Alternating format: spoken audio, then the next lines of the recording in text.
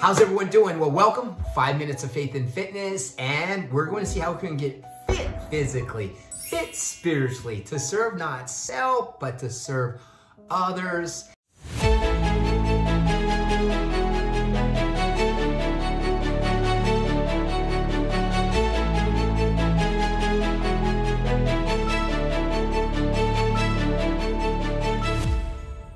And today we're going to take a look at God's Word. And I love, there's a missionary that he was a bodybuilder and he went out to Africa.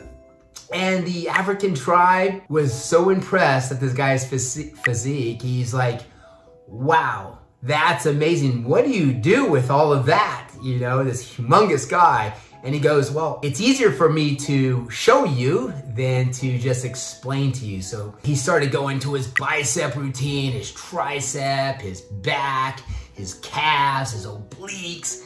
He was going through all of his poses and just sweating and going through how he would pose on stage. And the African tribal leader said, wow, that is impressive. But what else do you do with that? And he said, that's pretty much it. I pose for a living. I go on stage and I pose. The leader says, what a waste. All those muscles and that's all you do is pose? And I feel that so many times us as Christians are just posing, hanging out with our Bibles at church, praising, raising our hands at church, maybe just attending a missionary trip, whatever that may be, by just showing up and by just posing. But through Monday through Saturday, not utilizing those spiritual muscles to go out and do. Right? They hear great sermons. They come on Sunday. They come on Wednesday. They hear these things. They hear these things.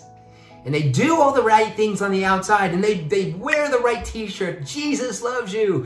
You know, all these things, the bumper stickers, and they just pose. And it's for looks. What a shame. This tribal leader was saying, that's all? What else do you do? And in the book of James, it says, but be doers of the word and not hearers only, deceiving yourself. So many times we can just hear great advice, hear great mentorship and wisdom from God's word, but are we applying it to our life and going out and doing? The doing part, it's a difficult part. The application of what we've just read, what we've just heard, and now applying it to our life to make change, to be more and more Christ-like. I'm speaking to myself as well, not just you, but it's a good check to say, hey, am I just hanging out and hanging around and just maybe at church and just there to just hear good worship music and want to get my feelings in the right place, and I want to be in a happy place? Is that you? Or are you being convicted of the things that you're not doing and then going out and by faith allowing God to guide and direct you during the week? It's a process, right? We're to be transformed by the renewing of our mind, right? But do not be conformed to this world. It's so easy to be conformed. 1 foot in, 1 foot out. How far can we get to the line and still be a Christian, still enjoy the pleasures of the world, but still be in bounds, right? Instead, it's how far away can we get so the enemy has no foothold in my life. I pray that we would be convicted by those things that God is ministering to us. Maybe at church, maybe through our family members, God's word, maybe on the radio, maybe in worship songs, whatever that may be. Those things that are difficult, yeah, God's called us to get comfortable with the uncomfortable, not get comfortable with the comfortable. That's the world.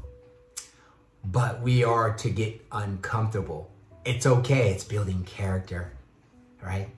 God did it. He went to the cross. It was very uncomfortable, but he loved you and he loves me. God bless. Go out and be a doer of the word.